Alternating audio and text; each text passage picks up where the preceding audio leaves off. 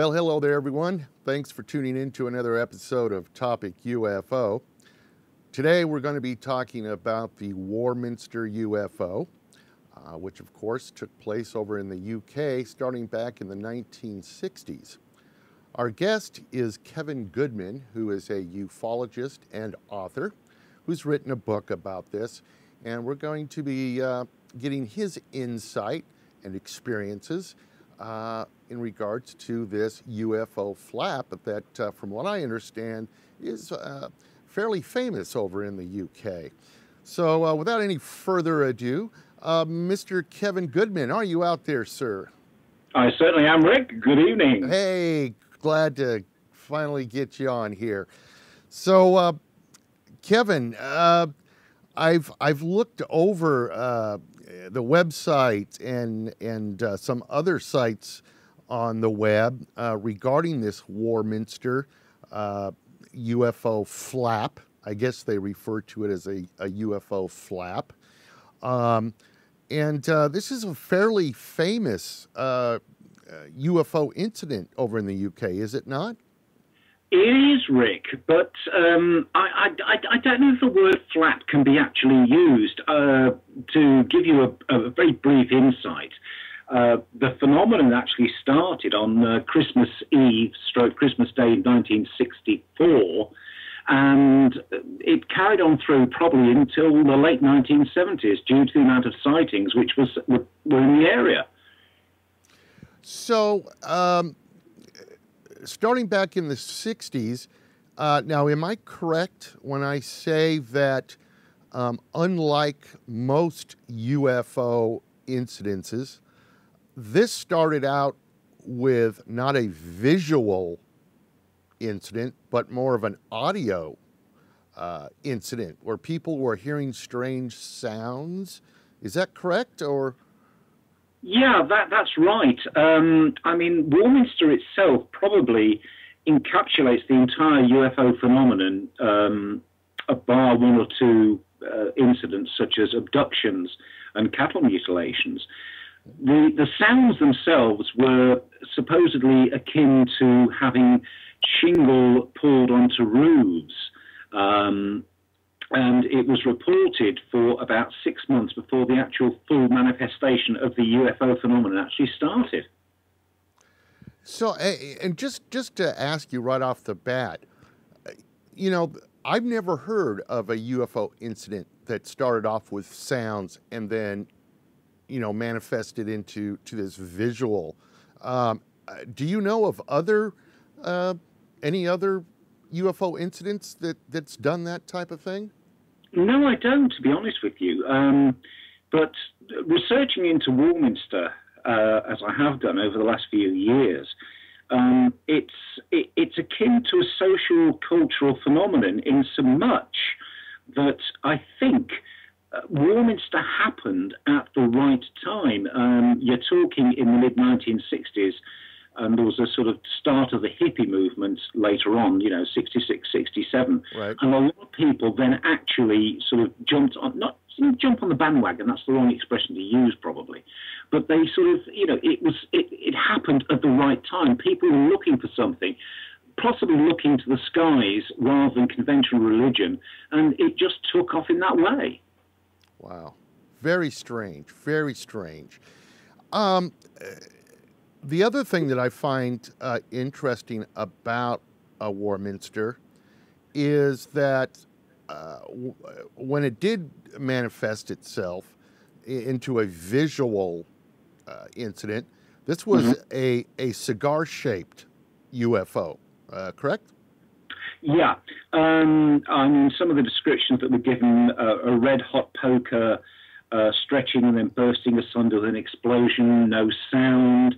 The man who actually championed the Warminster phenomenon, a local journalist by the name of Arthur Shuttlewood, was a complete and utter disbeliever until one day he actually saw the phenomenon for himself out of his flat window. Wow. You know, isn't it funny how non-believers become believers so quickly after seeing something? Absolutely. I mean, Shuttlewood himself, it's a rather famous incident in that he actually supposedly recorded this cigar-shaped object out of this flat window, and nothing bar a few first frames actually came out because the rest of the film had been completely burnt out. Wow. Wow. Now, I want to get to your research involvement, but I want to ask you real quickly. So he took this motion picture film, I take it, and you're saying that first few frames came out. What was the general census of the people? Did they think he was nuts? Did he think he was trying to hoax this? Was it a 50-50 type of thing? What was the public's reaction to this, or to his initial story? Well, the public's reaction in the town itself was of complete indifference, really, to be quite honest with you.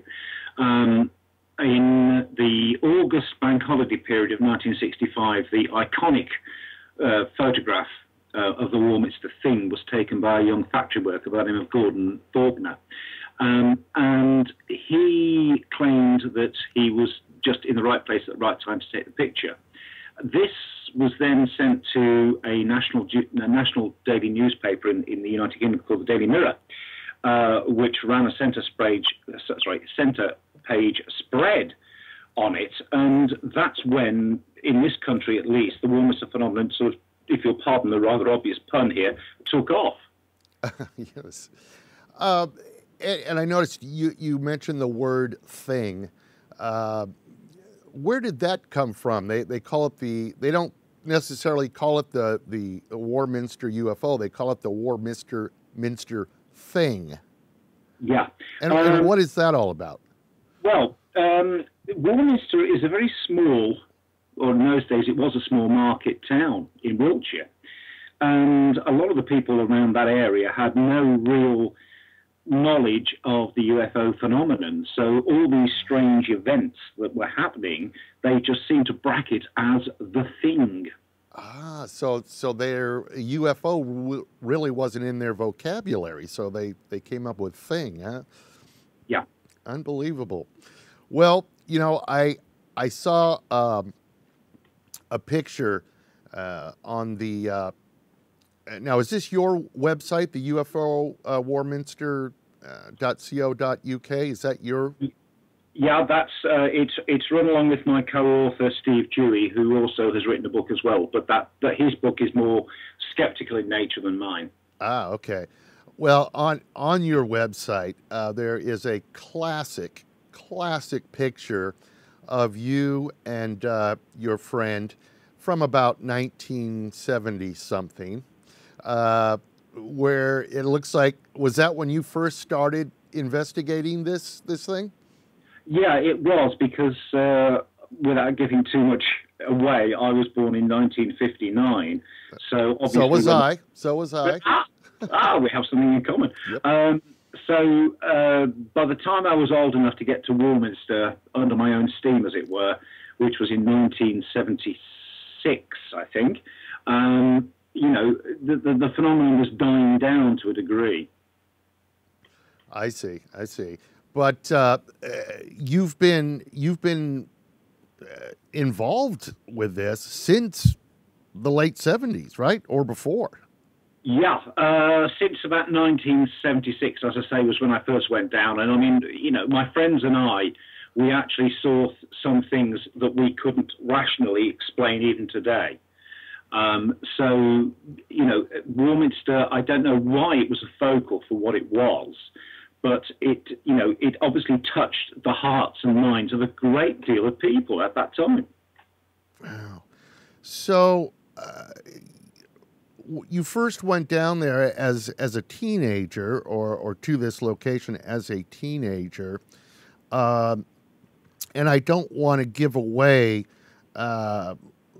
your book, which by the way is entitled the Cradle of Contact. Cradle of Contact.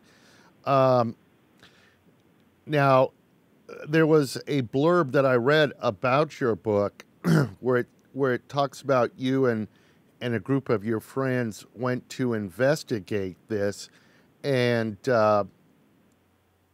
became involved somehow. Is that kind of the basis of the book?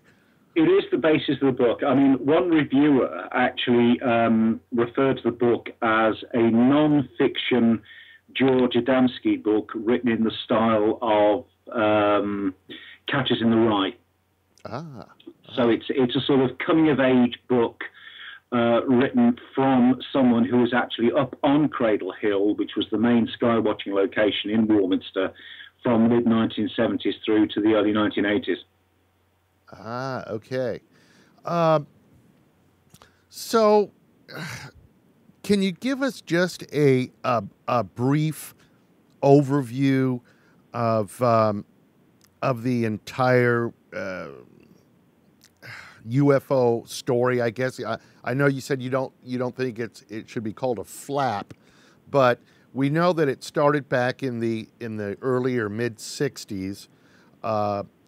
People started hearing sounds, and then how did it kind of progress from there through the years?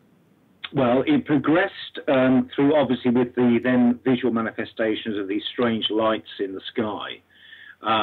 Then, obviously, Gordon Faulkner's photograph, which, you know, to some degree has to be looked at with a certain amount of suspicion, in so much that if you look at the actual photograph itself, we are talking in the age of, obviously, pre-digital photography, in that the photograph of the thing has been enlarged so much that every grain of silver halide is actually visible on the picture.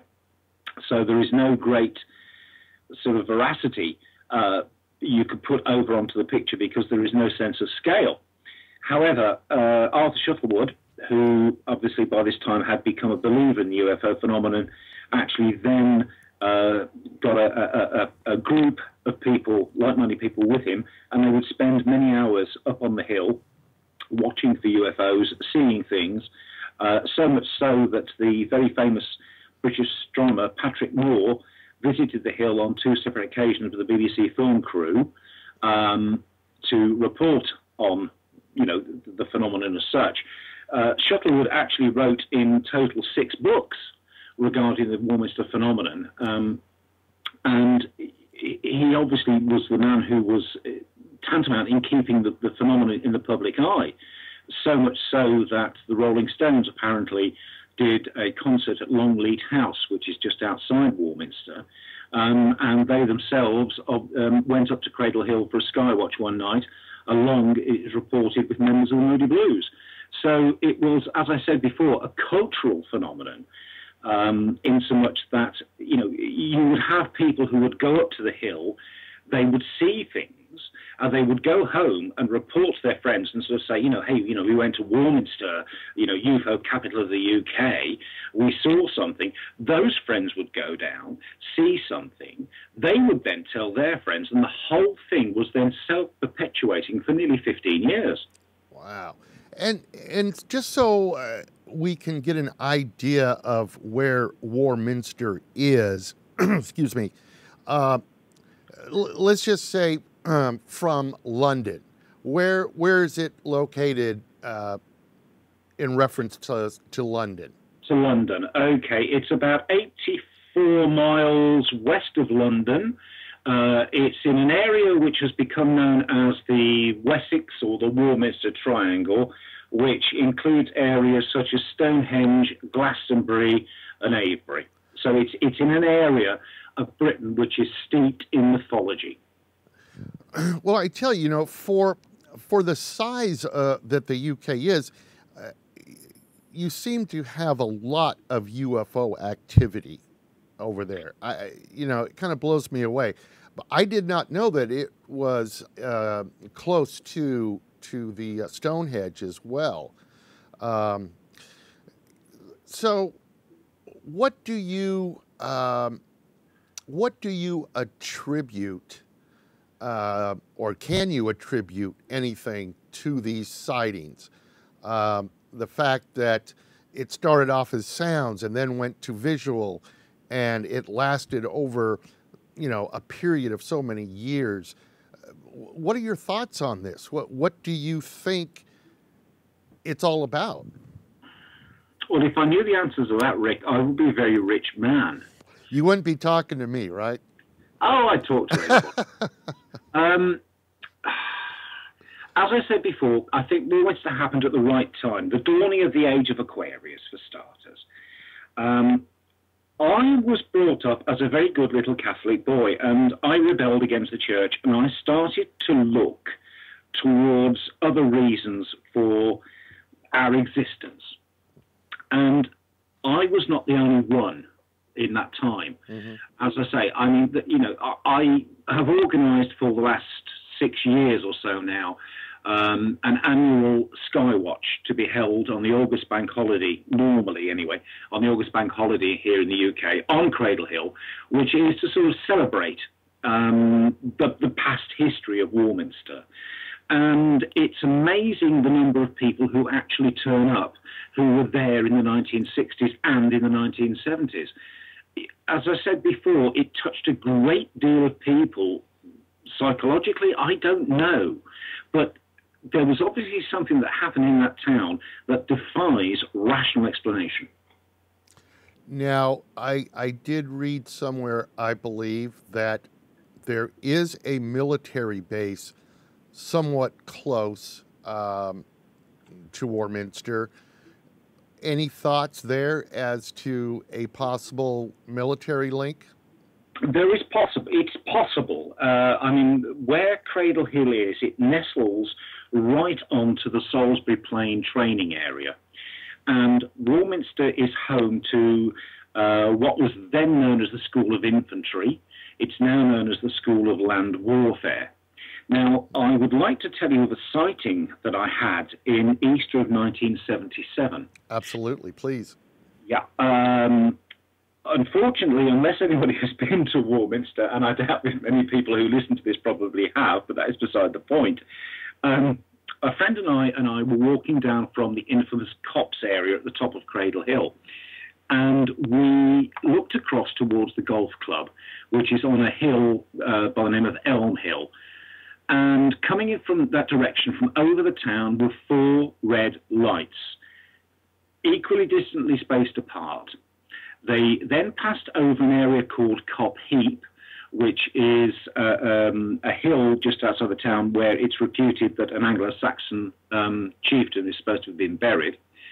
Then passed on over to an area called Battlesbury Hill, which is directly in front of Cradle Hill. Now, these lights stayed in a complete horizontal line, just flashing red. And they must have been in this line for about, I don't know, a minute and a half. And then the extreme left-hand object shot off at speed horizontally and then performed a flawless 90-degree turn without stopping and shot straight upwards. Now, this was in 1976.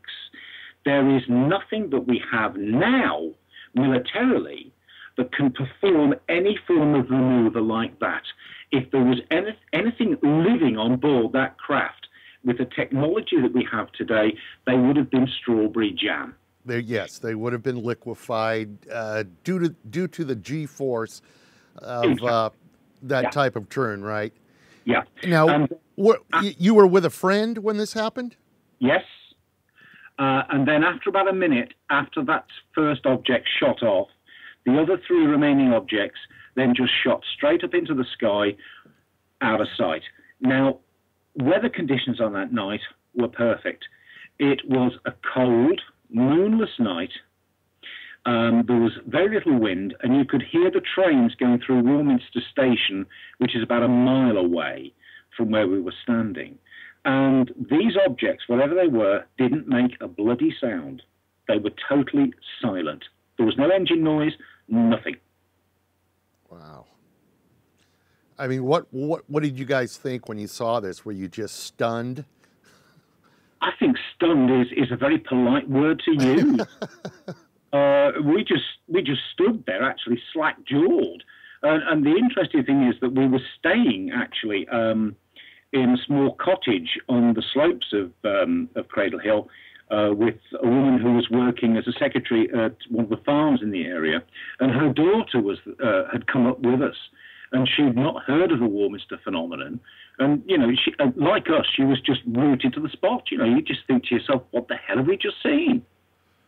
I only wish that I someday will be able to see something such as what you saw. It really must just change your whole outlook on things to see something that incredible. It does indeed. I mean, I can also, to your listeners, recommend another very good book by someone who else was in Warminster in those days, a chap by the name of Mike Oram, who has written a book called Does It Rain in Other Dimensions? Mike has actually been over to Area 51 and has also seen and experienced some very strange things in that area. So whether or not we are actually not touched, but whether or not there are certain people who are more in tune with the phenomenon, I don't know. Well, listen, Kevin, it's been a pleasure to speak with you today. Definitely like to stay in touch with you, and perhaps we can get together again and discuss this in a little more detail. But I wanted to, before we go, I wanted to give out your website and then also your book again. The website is UFO-Warminster.co.uk. And again, then the book is UFO Warminster, Cradle of Contact. Is there any other sites or pages or anything that you would like to give out, or does that pretty much cover it? Can they get to all these places through that one? That pretty much covers it. I mean, you can, via the UFO Warminster website, you can contact myself and Steve Dewey. There is also a Facebook page, UFO Warminster. Oh, okay. Very good. Yep, which I run. So, I mean, yeah, that's really basically about it. I mean, you know, keeping a full-time job, or, well, you know, and writing, researching, because I'm also looking at writing another book, which is in some respects non-UFO based. I mean, if any of your listeners will know the name of Jerry Anderson, who was the man behind Thunderbirds, Stingray, Captain Scarlet, all those classic sci-fi programs. I also run a web page on Facebook as well for him, RIP Jerry Anderson. And I'm working on a little project at the moment, hopefully, which will see fruition along with Jerry's son, Jamie. So I am absolutely sort of inundated. You know, when I'm not free, I'm at work, and when I'm free, I'm tied to this computer. Well, listen, I appreciate you taking out the time to talk to us today, Kevin. I really do. It's been a pleasure, and I have learned a lot, I must say. I'm always amazed by people's experiences and the knowledge they have on ufology. It's just a very, very strange topic, is it not? It is indeed. And I mean, if anybody has, you know, had their interest piqued by this, I would also suggest that they track down Arthur Shuttlewood's books as well, because obviously, although they're a little bit more sensationalist than they should be, I suppose, you know, it will give someone also a very good grounding in the Warminster UFO phenomenon. Very good, very good. Well, I'll definitely include that in the overall graphics here on screen. Well, listen, Kevin, thanks again. It's been a pleasure, like I said, and we will stay in touch and keep looking up in the sky. I will do indeed, and you never know, one of these days I might see something else I can't explain. And please let me know when you do. I will, Rick. Okay. All Kevin, right. you have a good evening. Thank you, Rick. Bye-bye. Bye-bye.